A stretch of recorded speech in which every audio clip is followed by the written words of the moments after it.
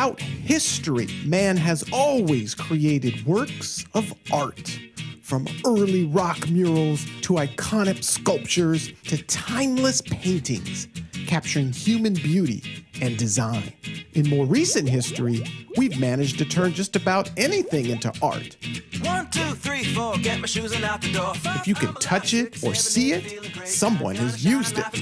I'm doing fine and gonna do it right and do it again. Over time, visual art has been classified in diverse ways. Liberal arts, mechanical arts, fine arts, including architecture, dance, sculpture, music, painting, poetry, film, photography, and comics. We'd even expanded our thinking to consider including fashion, computer art, performance, advertising, animation, television, and video games. Many would even consider sports to be an expression of art.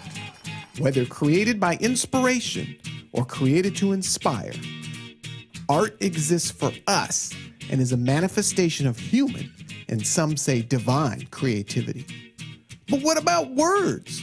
Could words be considered art? See a beautiful morning that turns into a beautiful evening. Not just any words, but words deliberately spoken and expressed to inspire. And if so, who are these gifted composers and artists of the spoken word? Many have fame and money, but success is one thing, impact is another. Come on and say, oh, oh, oh, oh, oh, oh, oh, oh, oh, oh, oh. Come on, come on, come on and sing, yeah. Come on, come on, come on and sing. Oh, oh, oh, oh, oh, oh, oh, oh, oh, oh, oh. Come on, come on, come on and sing, yeah. Come on, come on, come on and sing. With another sunrise, it's a brand new day, so gonna make a little list to keep the words away. I gotta dance just a little bit, move to be free. Keep my head up, don't forget to be me. Like I won $1 million, like I hit the pay dirt. Gonna smile from here to here. My name is Evan Money. Yes, my last name really is Money, but I wasn't born with any. In my teen years, my mom, along with my brother and I, lived inside this exact garage. Not long after, I landed my first real job in the sales profession. After 6 months of struggle, the top salesman handed me this, a pirated cassette tape of a man named Jim Rohn. That was when I first discovered the power words of art could have and their true impact. As my success skyrocketed, I could always point back to the words of art that impacted and inspired me to greatness. Words from key thought leaders, pastors, authors. I then realized that our nation's successes and other nations' most pivotal moments have been directed by words of art. Now, 20 years from the time I listened to my first words of art masterpiece, I will set out and travel the country, interviewing the greatest speakers, thought leaders, and artists of our time. Perhaps the most impactful and famous words ever spoken in U.S. history, one that sent ripples through the world, "I Have a Dream" by Dr. Martin Luther King.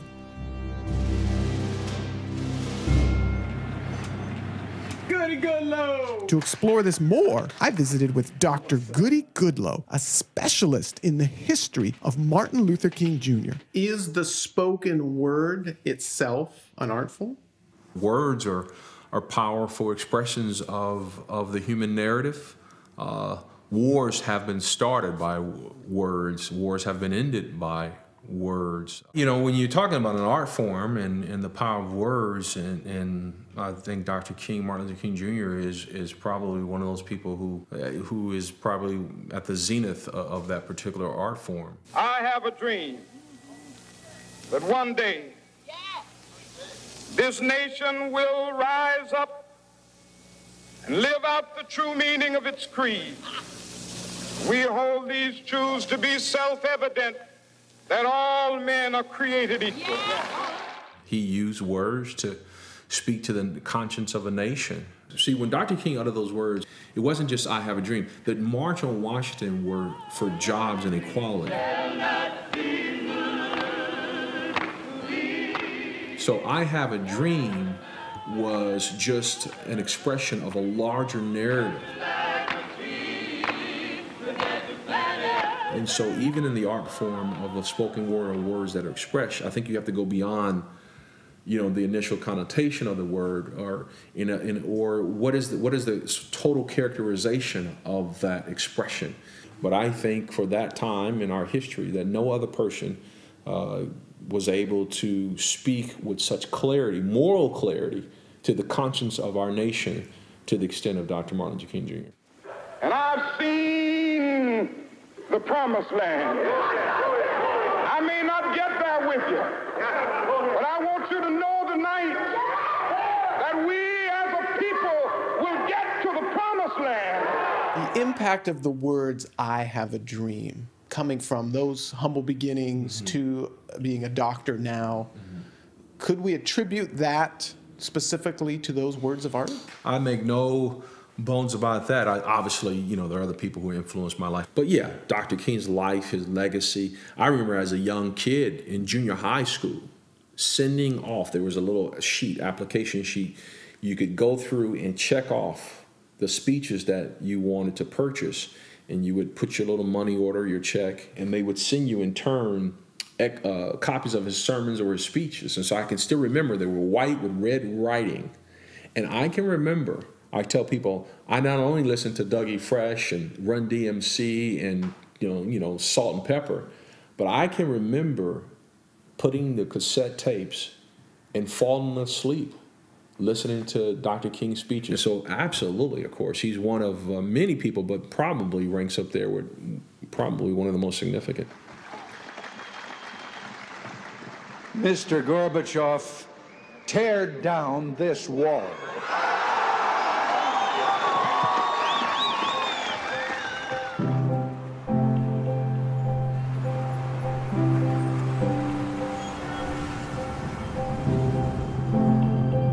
We shall not always expect to find them supporting our view, but we shall always hope to find them strongly supporting their own freedom. The last nail is being driven into the coffin of the American Republic, yet Congress remains in total denial as our liberties are rapidly fading before our eyes. We must declare with one voice that women's progress is human progress, and human progress is women's progress once and for all. Those who foolishly sought power by riding the back of the tiger ended up inside.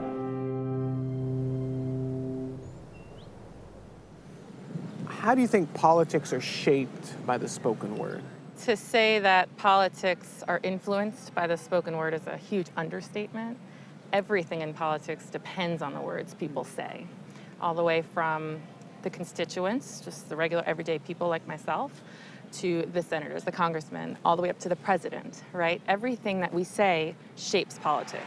The path we offer may be harder, but it leads to a better place. And I'm asking you to choose that future. I'm asking you to rally. There's a saying here in D.C. that perception is reality, and you hear that a lot. And so I think a lot of times people are quick to come out with something to say. Sometimes, again, it's true, sometimes it's not. But I think there's always an aggressive strategy to try to put out a message and to try to shape the message. And a lot of times that comes through the spoken word. Sometimes it's the written word. But it's always trying to shape the dialogue, trying to shape the argument, trying to shape the debate.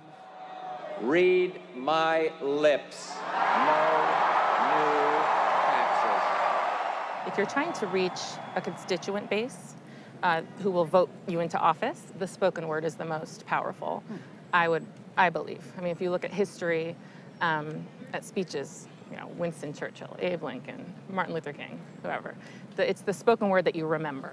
And this is a city where words are parsed very closely. An inflection in a word or in a sentence or at the end of a statement can totally change the meaning of a sentence or a message. And so I think there's a lot of people who spend a lot of time, both here on the Hill and down the street, that examine those words really closely and parse those words very closely before anybody says them from a teleprompter, from a speech podium.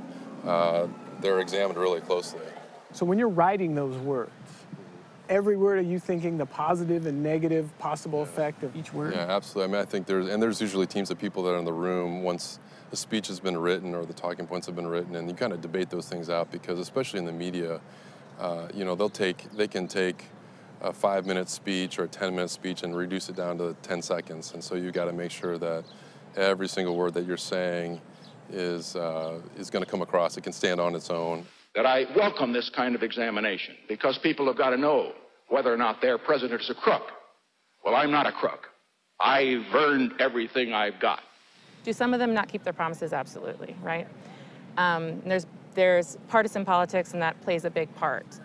But I think that there's a lot of good happening out of Washington, D.C. and out of the many state capitals across the nation. I think there's positive changes, and those words that are spoken by those politicians are making some good changes happen. Do you think it was the words or the delivery? Oh, it's a combination. It's absolutely a combination. I always say you can't be impactful with just words alone, right? And you can't be impactful just as a great speaker. You really need a great combination. As a writer, people always say, you have a way with words. Not really, you know? I put words together, but it's what's behind the words. It's because they're great speakers, but they had a great message. It was both put together. Sometimes on the news, the weather person will announce that we're under a flash flood warning. That means conditions are right for possible flooding. It could overflow and increase in such a way that drainage and bayous are overwhelmed. Just like that weather person, I'm here to announce to you today, you're under a flash flood warning. Conditions are just right. You've honored God, you've been faithful, you've passed the test. Now God is saying there's about to be a flood, but not with water. You're going to see a flood of my goodness, a flood of opportunity, a flood of healing, a flood of good breaks. In your lifetime, what have been some of the most impactful words that have been spoken to you? You know, I think looking back as a child, probably some of the most impactful words or my parents, just simple things like I'm proud of you and, you know, Joel, you're going to do great things in life. And just those, you know, they seem very simple, but, you know, those words stick with you. And so I can still hear my parents saying that. God would not let you have the breath to breathe if you were all done. Somebody needs your encouragement. Somebody needs your gifts. In your experience, Joel, how powerful truly is the spoken word? I think it's incredibly powerful. I think you're prophesying your future. You're predicting what's going to happen. And it seems to me like I see a lot of people that don't realize it and they speak negative things over their life. And so that's why part of our message is, you know, be careful what you say. It's not time to retire. It's time to refire. You need to get ready. God is going to give you new opportunities and more time to share your gift with the world. You can't go around saying, I'm never going to get any good breaks, and I'm so slow, and I'm so clumsy, and expect to live a victorious life. I say it like this, you can't talk defeat and expect to have victory. You can't talk, you know, lack and expect to have abundance. So you got to speak, you know what, that I'm well able, that I can do all things, and things like that. Now, my encouragement, get up every morning and say, Father, thank you for this flood of favor in my life. Then go out expecting it. If you do that, I believe and declare you're going to see God's goodness overwhelm you. Get ready for it. It's headed your way. If you receive it, can you say amen today? God's omniscience doesn't compute in our logical left brains, where it doesn't make sense to us. But here's what I've learned. When you get into an argument with God, if you win that argument, you lose. And if you lose that argument, you win. When I was a teenager, one day I heard this speaker that I was really drawn to, just the way he communicated. And afterwards, it was in a church setting, and I was just praying. He came and put his hand on my shoulder, and he literally said, God is going to use you in a great way. I mean, those aren't unique words, different words. And someone else could have said that, you know, to me at a different place, in a different time. But there was something about that moment that it was in the context of prayer that began to kind of declare the promises of God and the purposes of God and the plan of God. I'm someone that is really kind of a simpleton. I just think that the people that God uses the most are the people that spend the most time with Him. Because I think that's who He can trust the most. I think the most impactful words that we hear usually have less to do with the words themselves and the state of mind or state of emotion that we're in. So if we're in a place where we're feeling very insecure, I mean, if someone speaks a word of encouragement, those words carry far more weight and almost become unforgettable. The spoken word then becomes an art form. I mean, think about Jesus and the parables. Most of them are less than 250 words, and so very short kind of word pictures, but you hear them once and you'll never forget them. That's brilliance. That's an ability to take the spoken word, find a metaphor. And so as a writer and as a speaker, I mean, I'm always looking for the metaphor. I just think we ought to be more known for what we're for than what we're against. We got to beat the enemy at his own game, and that means we need to be shrewd as snakes. I think the metaphor is where it's at. It's a multi-dimensional truth bomb that when you find the right metaphor, I think then you're creating art in a sense that allows people not just to hear the truth, but to see it and feel it. And that's where the best communicators have the ability to do that. You don't just hear it, you feel it, you see it, and that's when the spoken word becomes art. Somebody asked me one time if I had a good description of life. I said, yes, I think I've got a good one. Life is the struggle to keep death at a respectable distance.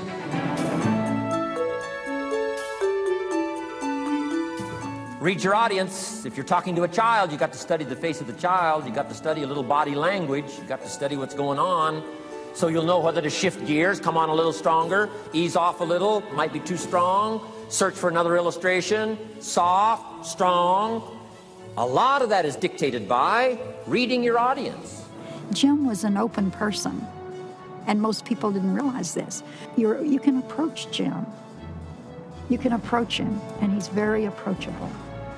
And this, to me, is what life is about. So he lived his life. What are some of your favorite words of art from Jim? Jim would always say, you have to get good at planting in the springtime, or you go begging in the fall. So that was who he was. And now there's a sense of urgency here. Here's why. Spring doesn't last that long. To be able to say, I just got back, doesn't last that long. It's called the springtime of opportunity. Postpone a few things in the springtime, get the job done. Set aside a few things in the springtime, get the job done. When I first met Jim, it was an accident meeting. I was there to meet with the seminar promoter, and I walked into the room. The event wasn't over, so I sat at the back of the room waiting for it to be over, and Jim was at the front of the room, and I'm like, who's this slight, wispy, gray-haired guy with this weird-sounding voice? And he asked the question to the audience. He said, you know, how many people here want to have more? And I thought, yeah. And so I'm thinking, okay, what do I got to do now? Because I was successful at the time, but I had done it just through brute force. I mean, just outworking, outfailing, out-prospecting, you know, everybody else around me, just working everybody else under the table, right? So 14, 16 hours a day, it's like, I don't have the capacity to do anything more, but go ahead, tell me what I got to do now. And he said, you know, if you want to have more, you want to become more. Major question to ask on the job is not, what am I getting here? That's not the major question. The major question to ask is, what am I becoming here? It's not what you get that makes you valuable, it's what you become that makes you valuable. You know, success is not something you pursue. What you pursue eludes you. It could be like chasing butterflies. Success is something you attract by the person you become. You know, Jim had that way of just putting it on you. You know, for things to improve, you have to improve. For things to grow, you have to grow. And those words started to refine this idea of knowing what it really is to be 100% responsible for your life. Several years ago, I was on one of the national news programs. He said, Zig, you go all over the country talking about positive thinking, making money, going to the top. He said, you're so positive, you think you could whip Muhammad Ali? Well, folks, that's dumb, even though I fought in the ring 2 years. And it's a matter of record, just for your information, that the worst I ever finished was second. But Dad he had just an incredible way of communicating what you needed to hear or what anybody needed to hear. When he was just getting started in speaking, he was in the men's room getting ready, and nobody recognized him back then. This is probably late 60s. And these two guys walk in, and one of them said, "Hey, have you ever heard of Zig Ziglar?" And the other one said, "No, I haven't." And the first guy said, "Man, Zig is the funniest speaker you've ever heard." Well, most people who would hear that conversation in the background would think, "Oh, that's a compliment." Dad left there and he made a decision. He decided this: do I want to be known as the funny speaker or the life-changing speaker? And that day, he put humor in its right place, not as the emphasis to get applause and to get recognition, but as a tool to help people understand what they're designed for, the way God made them, so that they could become all they could be. The purpose of Strategies for Success is to share with you, how do we discover the oil? How do we bring it to the surface? How do we take it to the marketplace? How can we learn to be so that we can do, and do so that we can have? I mean, would you say the spoken word is a legitimate art form? The spoken word is an art form. And the reason I know that is because I've seen people's hearts and souls moved just in the way you phrase something. I've seen people not moved at all when something is phrased incorrectly. And so what's the difference in those two things? Well, it's tonality, it's intent, it's motive. It's all the things that make good art. And Dad's, what he did is he inspired hope. I mean, that was his #1 goal when he went on stage, was to give people hope. You see, you will have started to change from a fault finder to a good finder. Some people do really find fault like there's a reward for it. They really do. He knew that if people had hope, they would take the next step. Like he said, a child who knew that they had no hope of passing the test wouldn't even study. I studied Dad for a long time, many years, trying to figure out how come when he spoke, people took action. And so I realized that he had a formula. That's why he was able to impact so many lives. He gave hope. People identified with him and his story. They tried it for 30% longer. They got results. They realized that he was broken, that he gave all the credit to God. And then, of course, the last one is love. Is he would get on stage and he would love people. And when people saw that message communicated in love, it would change everything.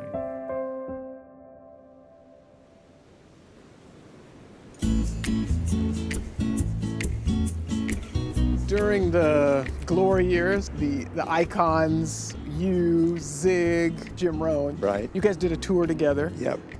Zig was kind of the headliner, and Jim Rohn was kind of the quiet one, and Art Linkletter was, the broadcast guy, and Norman Vincent Peale was the clergy guy, and Paul Harvey was the broadcaster guy, and Earl Nightingale was the strangest secret guy, and we did the positive thinking rallies.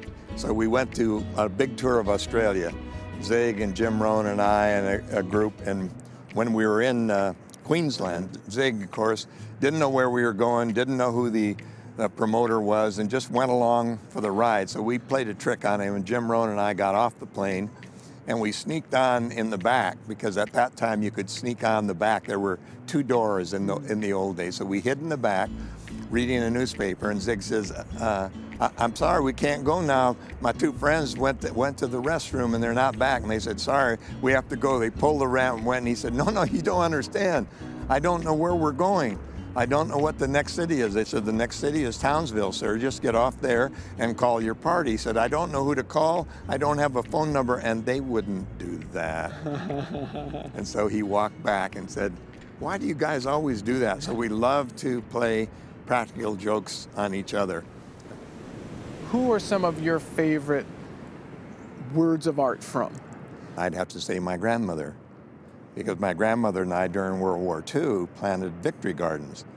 And we planted seeds in the soil, and they came up just like what was on the package. I couldn't believe it. I said, how do you know it's going to look like that? And she said, whatever you put in the soil.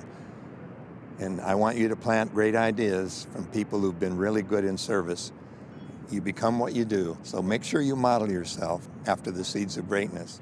You were originally famous for your work with the Olympics. How important were the actual words as far as sports psychology goes? The whole idea of psycholinguistics, the language of the mind, is fundamentally important to Olympic. So let's say that you're going for the vault. You need a 9.95 to tie the Romanian for the women's all-around gold. What do you say to yourself when you're standing there in front of 1 billion viewers? Do you say, why me? A bronze isn't so bad. I wish my parents weren't here. I'm getting sick to my stomach. The Romanians are better trained. Maybe they're on steroids. Would you say that? Or would you say, this is your moment in history, just like drill? Speed, power, explode, extend, rotate, plant the feet at the end. When the pressure's on, I get better. Need a 10, got a 10, let's go. So the trigger words, the affirmative words, there's a lot more to affirmations than just looking in the mirror saying, I'm rich, I'm wonderful. You really need to talk to yourself with all due respect. And so words are very powerful, especially in our society where sticks and stones will break my bones, but words will never hurt me. Oh, yes, they will. Words can be very powerful healers and slayers. So I think they are, you can have words of art. Ladies and gentlemen, please welcome Josh Shipp. I can make fun of nerds because I am one. Sometimes nerds get mad. They're like, meh. Stop making fun of me. I will edit your Wikipedia page. Josh Shipp, 85-year-old Japanese woman. And I won't hook you up on Farmville. It's really can be a competitive sport and an art, speaking to, high school teenage audience, because that you know whether it's working or not. I don't want to give you some sort of cheesy, unrealistic motivational speech like, be the best. Be the best. I don't know why I'm bending my knees like that. That's like, you've heard this, but be the best. What? Shut up. You have to earn the right to become good. And it takes a lot of time. It takes a lot of not doing well to do well. I'm not asking you to be the best. I think that's cheesy. I think that's unrealistic. What I am asking you to do is be your best.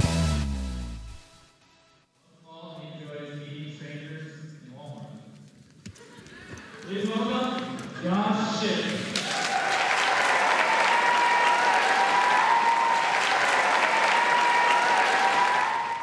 So Josh, I'm assuming you would agree that the spoken word is an art form.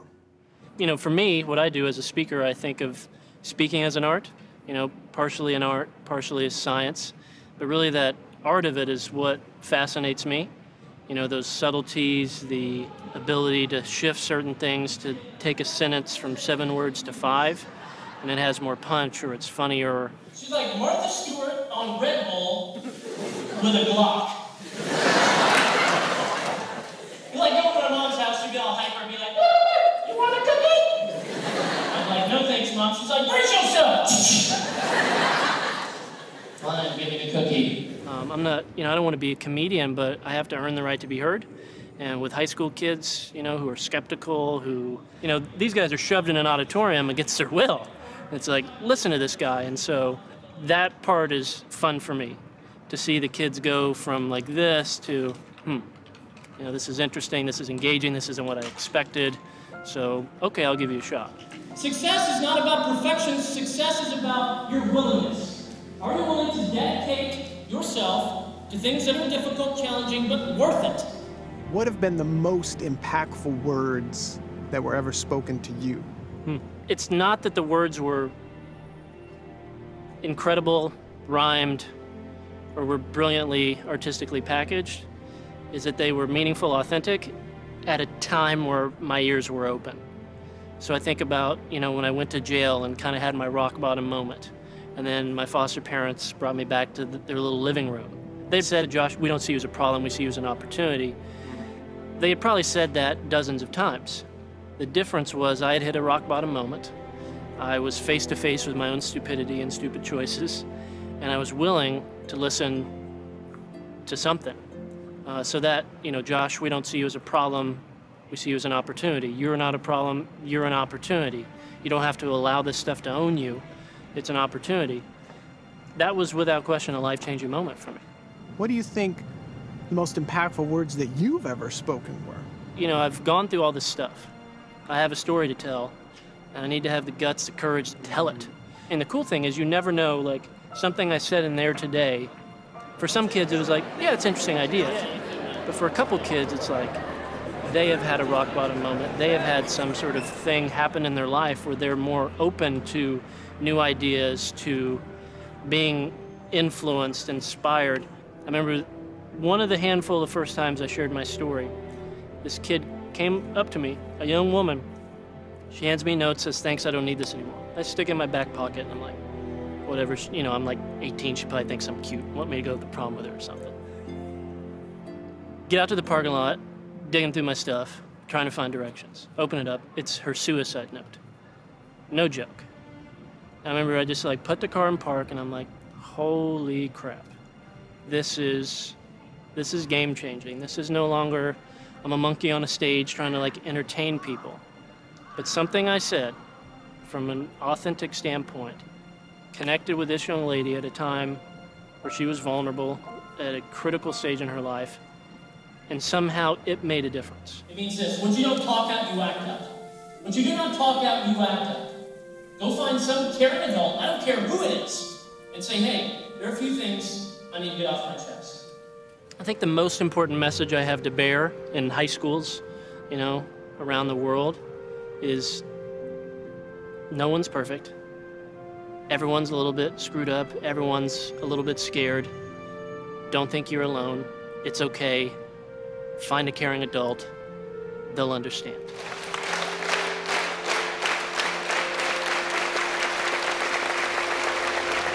Thank you very much, Jimmy. Thank you so much.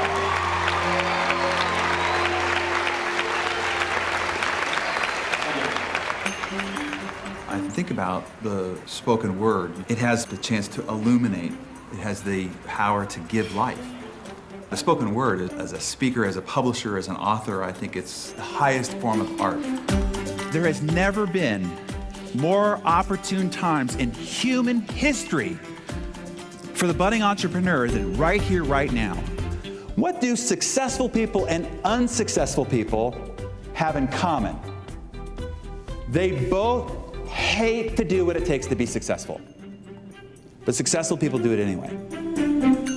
For you personally, the most impactful words that were ever spoken to you? I was 18 years old. I had gone to a friend of mine's house. He'd called me all excited and said, you know, my brother just came back from San Diego and he's got this video he's really excited about with this. So I go over there, and lo and behold, it ends up becoming a pitch for this water filter business.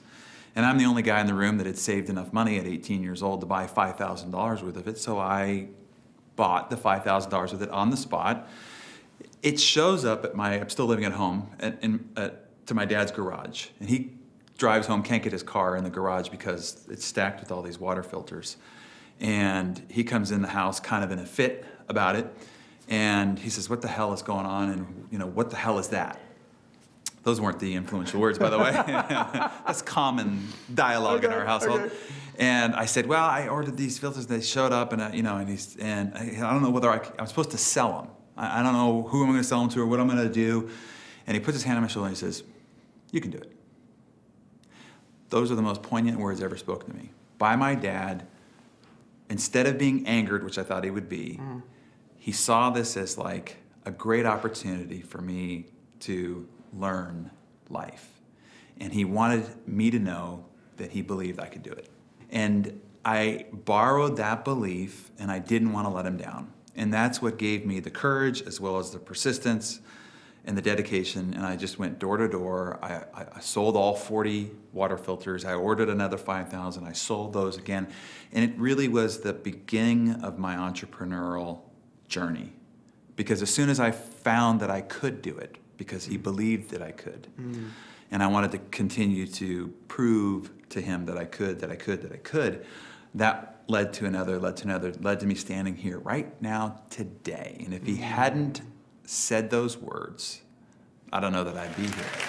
Our main message is, through all the ugly, heinous, nasty things that you're surrounded with, there is at least one beacon of hope and opportunity. There's one place where you could see people doing amazing, wonderful, miraculous things, overcoming great odds, and still doing life-changing things in the world. And you'll find their example, and you'll learn how they do it. And that's what we want to present to you inside the pages of Success. In your business, Success Magazines, what do you want your impact to be? Some speakers speak to entertain, to, squeeze your heart. That's not me. Some speakers speak to motivate or inspire. That's not me. I speak to get results. And whatever it's going to take for you and I to get you a result, that's what I'm after. So if we have to skip the entertainment and I need to take out the tear-jerking stories so that we can get to the business of helping you achieve the objectives that you've got for your life, that's where we're going to go. Now, if what we do together inspires and motivates you, great, but that's secondary. What we're after is getting a result. So I want my legacy to be, this guy helped me get results.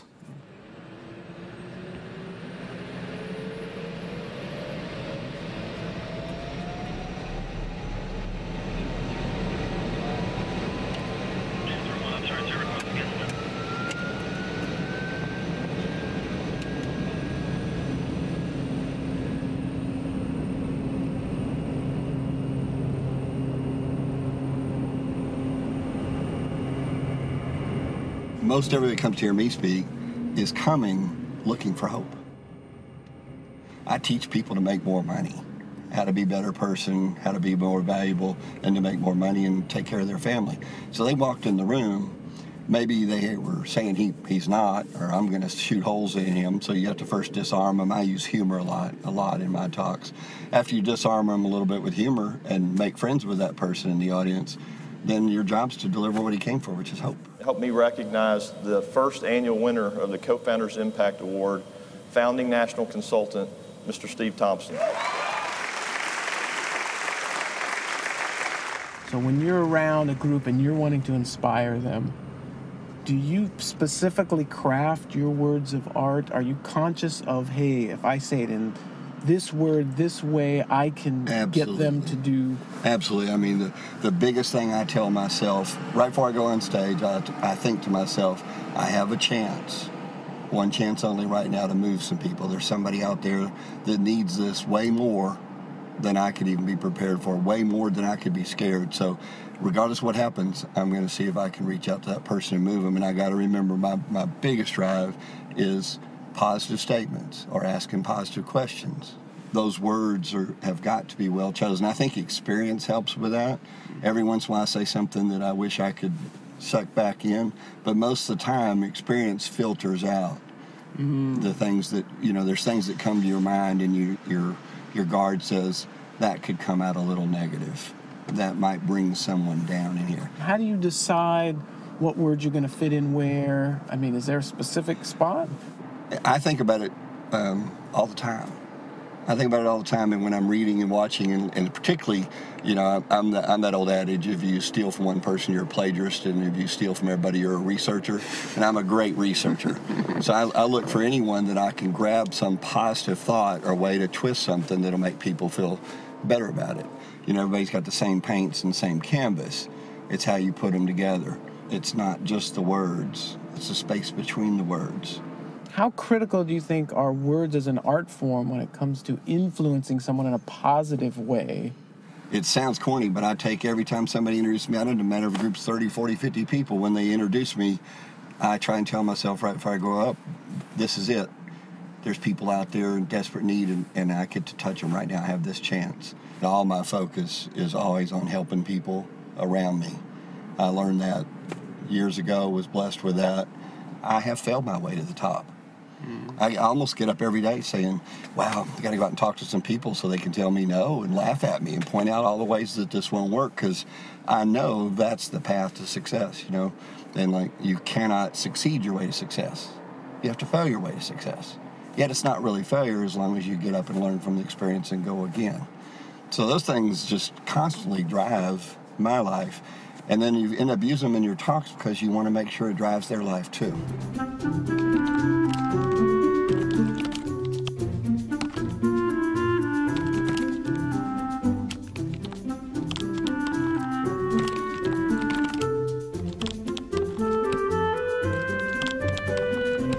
With social media, a single phrase, a single word, a single speech can transform the world today. And that's the power of social media. So understanding how words can then be shared with the world is absolutely the most powerful thing. There has never been a better time for someone who has a message that they want to share with the world, because there are so many great, creative ways to get it out there. I think it has a whole lot to do with being on the zeitgeist and paying attention to what's going on and leveraging the power of our culture right now to disseminate a message. And how does somebody who has this little precious message, where do they start? What's the first step that they can take to start to share that and see if it grows? Because good ideas grow on their own. They attract an audience. And the way to start that at this incredible time in history is to set up a public figure page on Facebook, I'm not kidding, and start writing about what's in your heart. In the social media world we're in now, and I know that's a big part of your industry, do you think that makes words more valuable or less valuable? Well, it certainly is a spoken word out there immediately, as opposed to waiting for the 10 o'clock news. It makes you think about the message that you're trying to parlay, because in many instances in social media, you have, 140 characters or less in which to make an impactful statement to get people's attention. I think it's very important for people to pay attention to the things that they say, the things that they put out there. And I think a lot of celebrities are a prime example. A lot of the things that they tweet, that many times they end up retracting because they are having a spontaneous moment and they've tweeted something that maybe they should have thought about or shouldn't have said at all. Think of yourself on the top of a mountain, speaking to millions of people. What would you say? Right? That's the question we all need to ask ourselves. What would we say? Social media is the mountain. The people are at the bottom of the mountain, and you're the person at the top. When you speak, the masses can hear it. And I think that all of us, everyone listening here, everybody that we interact with on a daily basis has the power to be the person at the top of the mountain with social media.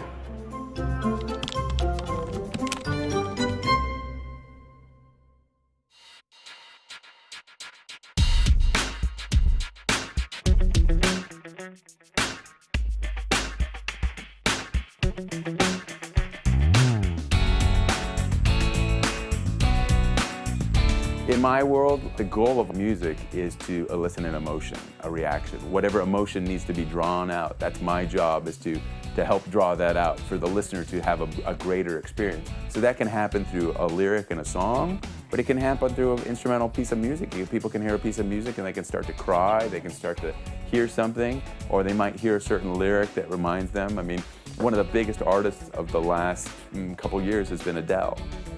And what's she singing about? She's singing about girl meets boy, boy no longer likes girl, and girl is heartbroken, right? Not a new subject, not a new, I mean, hundreds of songs have been written about this topic, and she just did it in a way that was unique and relatable, right? She has an amazing voice, but so many songs have been written about this topic, so why did that resonate so well with people? Because she had an ability to artfully put those words together so that they had maximum impact, so that when she can talk about, I couldn't stay away, I couldn't fight it, she shows up at the wedding, right? Even though she's uninvited. So she could have said, like, I'm a bit psychotic, I'm going nuts, and I'm stalking you, right? No, but in a couple lines of dialogue, she can communicate so you can understand, you can relate, and anybody that's been in that position of loving someone who no longer loves them, it resonates. And so millions of people have resonated with this. So 1, 2, 3. Free, free, free, free, free, free.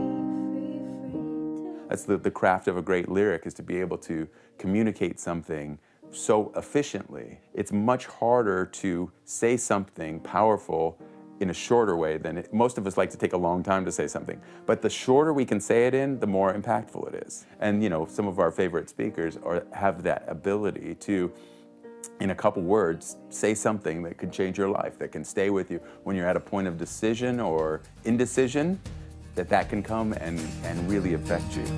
Set me free, coming loose to live in the street. Stop the tears that make me bleed. I will fix my broken ground, so bring me up when I die. Where does that art come from? You know, what is your source? Well, one of the interesting things, it's sort of a blessing and a curse of my business, is the deadline. But if it wasn't for the deadline, there wouldn't be a lot of pieces of music getting written. So it really does help to define, I have this amount of time and I have to have something, so I better get to it. So as funny as that is, the deadline really motivates and is a source of inspiration. Because if you don't meet that deadline, you don't get an opportunity to meet another one. I believe in me. I believe in me.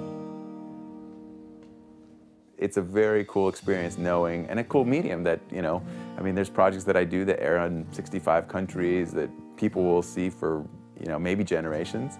And so it's cool to be part of that. So it's inspiring, and with music, how it can emotionally impact somebody so that, you know, a person can really be changed. Their perspectives can be changed, their values can be changed, and so it's a powerful medium. And so when you get to use it in a positive way, it's incredibly rewarding.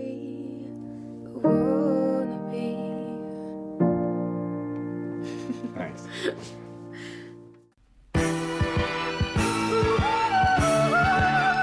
Y'all just gonna sit there? I'm gonna need y'all to stand up. Can't fight the feeling you're so high. There ain't nothing like finally feeling you're inspired. Cause I'm on the road now, me they couldn't hold down. Baby, this is a showdown. My passion is in the message. I know how powerful words are. So when I was a kid growing up, I was influenced by music, and I was always a good kid pretty much. My parents always did good things, but when I hear the music, sometimes it makes you want to do stuff you shouldn't be doing. My message in my music is to be yourself, just be you. You don't have to be like him, her, and the other. You don't have to be like me. So like, that's the whole message behind my music. I used to say it's all positive music, but it's not all positive because life's not positive, right? Life is life. It's positive, it's negative. This is how far you can call me Dylan. Let bygone be bygone. I'm rapping to the pylon. I rap because I feel like that's the easiest way to get my message through, right? If I rap, I put out one album and it sells a bunch of copies and I never release another album again, I'll write books for the rest of my life. But it has to be, I have to get my music out some way because I know it's gonna reach the masses. When you're writing your words of art, you know, when you're actually doing your craft, you know, where are you exactly? What are you doing? For the most part, the most motivation is right here because there's so much space. So I usually park. Sometimes I'll sit in my car. Sometimes I keep a blanket like in my trunk because sometimes I'll pull up to the beach, lay the blanket out, get my notebook and just write. Leave my phone in the car, get out there and just write. Sometimes I'll just sit. Sometimes I work out. But majority of the time, I'm just sitting down, and I love to write at the beach. This is like my most motivational place. What were some of your favorite words of art that have shaped you along your journey? So, ever since I was little, my dad always said, "You the man." He always says, no matter what it was. He called me Rock. I'm the rock of the family. Hey, Rock, you the man. And now I do that to my nephews. But it's all right here. I feed you that you're the man. Now, for sure, you'll become the man, right? You grow into it because it's all in your head, right? So that's like the first thing I can remember that really helped me throughout my life, right? So just having that support, that's words of art to me, outside of the music. And all I need is a chance. My mind fixed on this goal. Gotta figure out which way to go. On this lonely road, invest all my money in this music. It's my only passion. It used to be basketball. I was only good at passing, so coach didn't push for me. Plus, I wasn't from there, but won 2 championships. Got the job done there. Still, I like a sore thumb, cause from where I come from is rap books in your backpack, bullets in your firearm, how to learn to avoid that. Maneuver through my peers, and I used to talk to Jesus, but Lucifer was there. Even if I was scared, I would never show. Wrote my pain in my notebooks, so you would never know it. Right my way through high school, ripped all of my opponents, had girls on my jock now. And that was like a bonus. I used to be a crump dancer back when I was a fad, paint my face and all that, like I wasn't doing bad. And when I went out to dance, it would get rid of the pain, all the pain that I covered when I put paint on my face. See, I had problems at home. like all of the time. And even though they were small, they were stuck in my mind. Just my parents back and forth. Mom wanted a Porsche. How was I gonna get it? So I start writing and spitting. The way that I'm living, it was far away from lavish. And them songs that I was writing was nothing like Lenny Kravitz. Any penny I saw grab it. If I could reach it, I had it, cause I was in the liquor store with my dad buying up scratches, praying that I would scratch it with the penny I was grasping. Keeping hope alive, hoping that it was a prize. And if it did, I'm surprised. Go back and double up. Scratch it with my eyes closed. And then I'd open up because I felt like we was balling if we won like $7. Watching Seventh Heaven after school and lacing loose in my chucks. It might be the lemon in a child's laughter, or the coral in the way your best friend's fiance looks at her, or the magenta in a dancer's freedom. It might even be the gray in the 67th pause you have had to take when someone asks you how you are.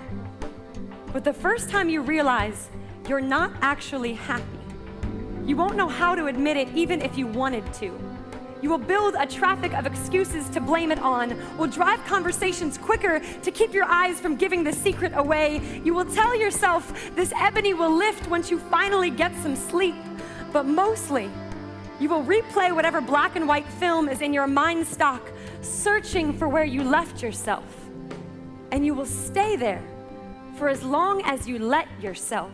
But being a spoken word artist has actually, I think, changed kind of the venue of poetry a little bit, and the idea of, getting known, being a celebrity when it comes to poetry has changed a lot more.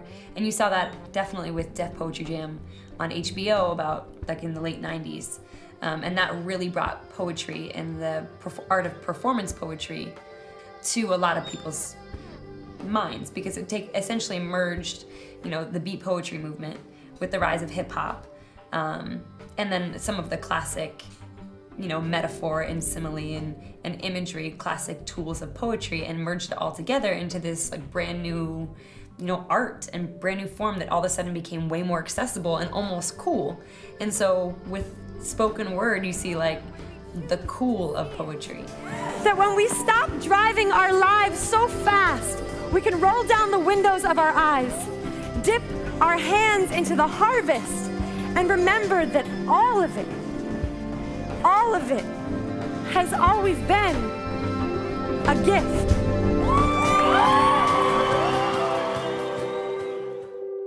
One of the sad things with spoken word, I think, right now is, although it's great that it's so accessible to so many people, in some ways, because it's so accessible, the idea of it as an art has become a little bit compromised. Because spoken word is performance poetry. It's just a poem being performed. And sometimes people can get so stuck on the performance part that they forget the art of words, literally, and how important it is to craft words. Is the vocabulary the art? Is it, the cadence, the stage presence, how you put it together? How do all those three mix? You can tell when a poet does not connect to their own poem, and there's not a lot of truth in it. And you can see the moments for poets, and really, like, the most powerful poets that I know, and the times when I feel most powerful on stage, is when I'm almost forgetting about where I am and the people in front of me, because all I can do is think about the truth of the poem. And yes, there's an art in the rehearsal of it, in the preparation. But there's a moment when you show up in a poem, and that is artistic and beautiful and inspirational to watch. Those are the poems that I'm forward, I'm in, and nothing else matters. Where are you when you get these words of art, and then how exactly do you shape them and form them and then craft them? Or how does that work for Danielle? Well, the first thing you have to do is you just pay attention. You just have to pay attention to how you feel and what you think.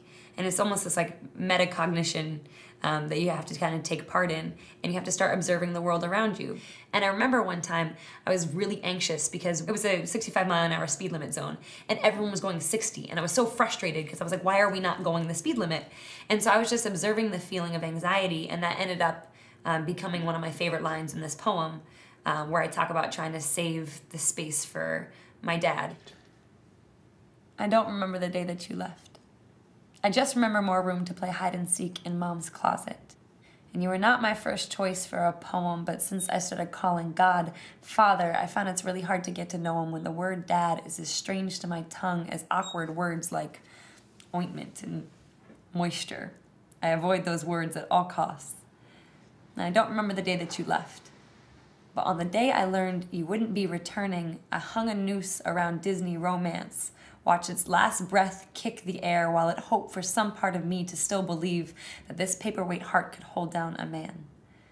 My mom did her best to never speak of its death, but there were moments she folded so easily, bookmark pages we were never meant to read, hard when it's written on goodnight kisses, wishing us ignorant for our future husband's sake, but for her sake too. And there were chapters we were torn between missing and hating you, but she wouldn't let us rip like that. Did her best to play dad, to play you dead, to plant a garden on your grave. It's not her fault she had to bury you alive. It's no wonder why. She loves so disoriented now. She spent our lives trying to figure out how to fit your footprint with her heels, how to make her mouth mock crescent moons until we'd be happy enough to forget you. But I still have this faded gray t-shirt you brought us back from a trip. It sits at the bottom of a drawer next to the last time I admitted any of this. And on some days, when I'm feeling particularly not like me, but more like a human okay with things less than perfect, I'll hold it to my face and pretend I remembered what you smelled like, that I knew who you were back then. All I know now is who we are because of your absence. Mom said that you loved us, made excuses for you. You excuse for a man. When I got my tattoos, I realized something you never did. Had to stick around for something you believe in, even when it hurts like hell. So I've been halfway embracing the next man who's been waiting in line for your place in my life, but I've been saving your space, anxious like going 60 in a 65, but I don't think you meant to park again. I think you meant to stay and drive. I'm sick of choking on your exhaust fumes when all I wanted was a goodbye and less awkward interactions with good guys. So this is my need poem. No, this is my I needed you poem. This is me showing you how I bleed a poem. I slice a finger, press it to the page, because I know that seeing my DNA splayed might be the closest I come to seeing you again. This is my ointment and moisture poem. A decade too long of cringing at words never meant to harm, of loving like dictionary, letting far too many find their definition in me for the chance that they'll stay. I'm giving your name away. So when I pray, I can call God Dad without feeling that draft in my heart from the door you left open and unlocked. I don't remember the day that you left. I just remember the beginning of feeling unprotected and how, at some point in this poem, I think I heard a door shut. Some part of me came home.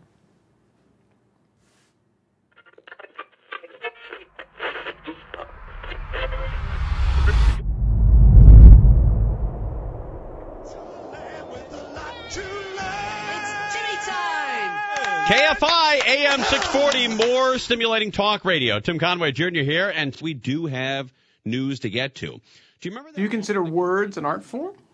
Yeah, I think people that are writers and stand-up comedians do that. But there are a lot of guys who are great and artists, you know, who do fantastic paintings. Then there's guys who do the abstract art and call that art. That's what this crap is. I'm sitting there in the theater watching this Saving Private Ryan, and I don't know any actors for this reason. I want to believe when I go to the movie that they're really, you know, fighting in World War II. And I'm watching it, I'm watching, and I'm like, wait a minute, this guy from Cheers, what is he doing in the war? That's Ted Danson. Why is he in the war? I mean, who's next? The coach? Who else is in Cheers going to walk through World War II for us? But it was, it's a war where everybody knows your name. What was it about? What was it accidental, or what brought you to radio? Well, I was always more interested in radio than TV. My dad was on the Carol Burnett show for, 6-7 years, and I wanted to hang with my buddies. I'm 14 or 15. I wanted to go skateboarding, right? And people were like, "Wow, you have a front row seat at the Carol Burnett show every week, and you don't want to go?" I said, "Well, it's not that I don't want to go. It's just I'd rather, I was just getting into weed." And you can't do that when you're at the Carol Burnett show. So, but whenever my dad would go to do like the Larry King show, I always jumped in the car and even though it was 4 in the morning, he would go do Michael Jackson's show. He goes, I got to leave at 4:30 in the morning on a Saturday or Friday, whatever. I would jump in the car, go with him to do and just watch because I loved radio. $2.5 billion budget annually for the Sheriff's Department. They have 18,347 employees.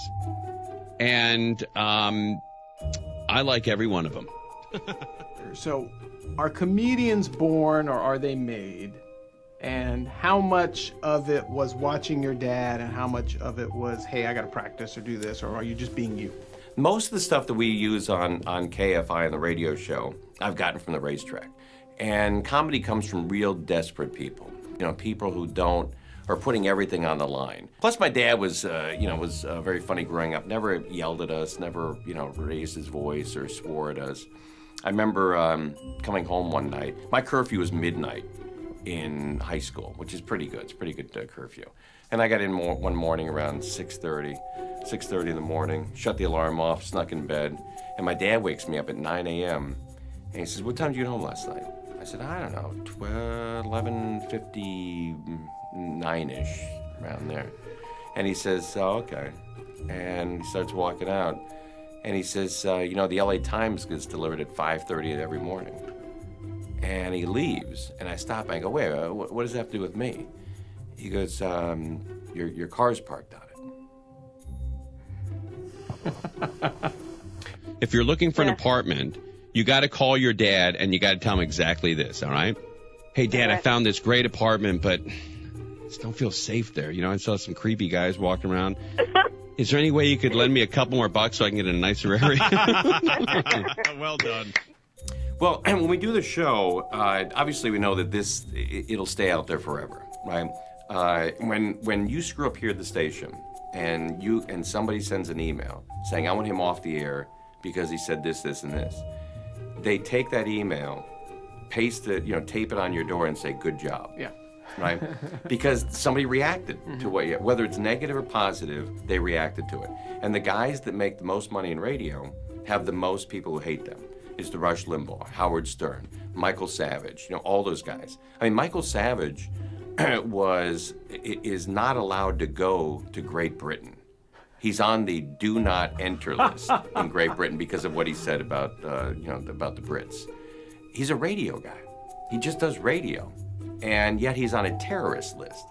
That's how impactful it is. Hey, my advice to you, young man, is never, ever, ever in your life get into drugs, okay? Okay. All right? We promise everybody on the air here you'll never do that, right?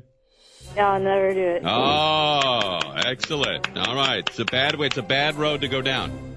It's very easy to make somebody cry. It's very easy to make somebody mad. But it's very tough to make them laugh. We get fan letters, mostly letters, the show sucks, you suck. You got your mom's sense of humor instead of your dad's. It's a whole run, right? But we do get some letters saying, hey, I listen all the time. And those are nice. We always try to respond to them. But this is the only fan letter I've saved. And it was written on a Lowe's receipt. It says, hi, Tim. At the time you came on KFI full-time, my husband, my best friend, love of my life, had a midlife crisis. And instead of buying a red sports car, he left me. We were married for 25 years. He left me for a woman who was 25 years younger than I am. I know that if I got through the day, that at 7 o'clock, you would make me laugh. You never let me down. My girlfriends would come by, make me shower, make me eat, and say, come on, Sandy, hang on. Tim Conway Jr. is on at 7, and he's going to make you laugh. Because you need to. You have to laugh. I can never thank you enough for just being you. And Sandy from Seal Beach. But she was so paralyzed with heartbreak that she wasn't showering, she wasn't eating. Yet at 7 o'clock, she'd turn the radio on, and for 3 hours, while her problems wouldn't go away, they weren't as tough. They weren't as hard. And her friends would come over and make her shower and make her eat. Now, do you know how depressed you have to be to stop showering and stop eating? And their response was, if you can make it till 7, he's gonna make you laugh. And she said, I'd never let her down. That's pretty cool. That's the greatest fan letter I've ever gotten.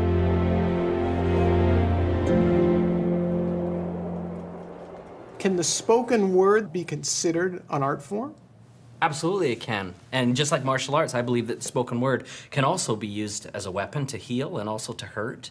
And it can also be one that draws our greatest strengths out of us as well. Like I believe that words really, give everything around us a value. When our words are how should we say, calculated to edify or to give strength, we find that that's the energy that is brought up in that. But when we have words that are literally meant to crush others, well, that's the energy that it creates as well. So do you think fists or words are more powerful? My philosophy is that the greatest martial artist, the greatest warrior, if you will, is the one who never has to throw a punch. And so if you can learn to command your words to create peace and to create balance and tranquility, you've got the strongest weapon. Because, a word can settle all difficulties if you use them correctly. It seems that the more limited your vocabulary is, the more limited your life is. I think so too, and maybe just a minute, since we're in the martial arts museum, let's go back to a martial arts analogy. If all I know how to punch is punch, if punching is my only weapon, my options are limited. All I can really do then is stand toe-to-toe with you and exchange punches. And that's not really gonna get us anywhere. And just like words, if I have more tools in my arsenal, I have more options, more opportunities. So if I learn how to block, if I learn how to kick, if I learn how to redirect energy or force, if I learn how, to do a submission hold on you or a finger lock or any kind of anything, it doesn't even really matter the art, my options are expanded. And I think that that's very much the same with words. And the word that I find to be probably the most powerful, it's the word possibility. Because too many of us don't see it. But when we begin to recognize possibilities for ourselves, there's really no limit. Look for possibility, because possibility is what gives us all the powerful things in our life, It's not what's probable, it's what's possible. Because when we see what's possible, we can make it probable. An art form can only be as good as its masters. God gave each of us the power to create our own words of art. Your words may not be quoted the world over like Martin Luther King Jr., but they may just mean the world to the person who hears them. Whether it's in theater, or whether it's in, spoken word from a stage in the form of poetry, or whether it's in rap, or whether it's in oratorical skills, or whether it's in a homily or a sermon, or whether it's in a music song, I think the art form, the express spoken word, or the art form of words, I think is something to hold dear. As a speaker, as a publisher, as an author, I think it's the highest form of art. I would say the highest form of art is what can be done with words. Not only do I think it's an art form, I think it is an art form that is not only so challenging to master, but those that do it, it's just like, those that do it well, it's just an honor to witness. We're the only created being in the order of this universe that has the ability to express ourselves in words that are intelligible. Not a tree, not a rat, not a fish, not a goat, not a lion, not a lamb. Humans. Make your life count by making your words count. Imagine the greatness your words of art can unleash. Words are dream makers or destiny breakers, and it's our choice. Never before in human history has it been easier to project our words to the world. In truth, we are all artists. What words of art are you going to leave behind?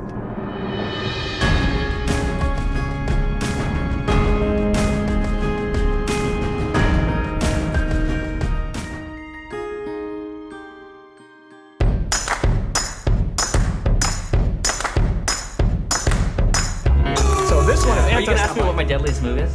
No. Are you ready to see it? We'll do that. There's so much power in the spoken word. You can experience that power too. If only you'd buy my book and my CD, coming out this Saturday. Really? Walking down the sidewalk, kicking my feet as I'm moving to the music. Step to the beat, I woke up today. I got a snap! I got a snap! All right. Bobo! Yeah, you're right there. Good afternoon. Today, the Lakers effective immediately. We have relieved Mike Brown of his coaching duties. Excuse me.